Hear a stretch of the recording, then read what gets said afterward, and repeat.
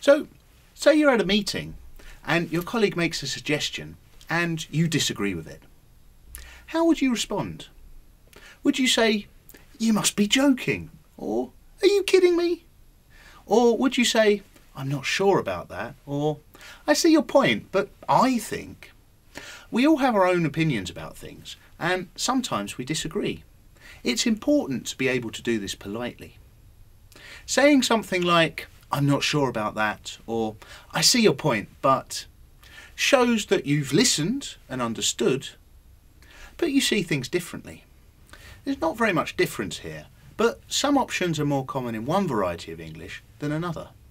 For example, "You must be joking" is used more in British English, and "You've got to be kidding me" is used more in American English. But while these expressions may be okay amongst friends, they're too informal and direct for a work situation, where they would be considered rude. If you want to stress disagreement, you can say "absolutely not" or "certainly not." These are quite forceful expressions. Informally, "no way" means the same thing. If you disagree with someone, but neither of you will change your mind, a useful phrase is "let's agree to disagree."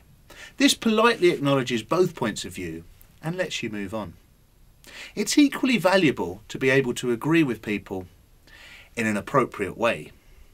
And of course, agreeing with people is easier. There's less potential for hurt feelings. If your colleague says something you agree with, you can say "that's right" or simply "yes." If you agree strongly, you can intensify it. "Exactly. I totally agree."